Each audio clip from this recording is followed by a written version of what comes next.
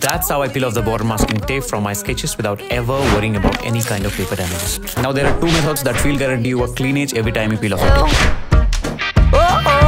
Take a masking tape and press it over any fabric cloth. The microfibers from the cloth will stick to the tape and will reduce the adhesive strength, and you will get a clean edge without worrying about any paper damages. And even if the second method is get yourself a Scotch 3M wall safe tape, and this is perfect for your sketching purposes. You don't need anything else.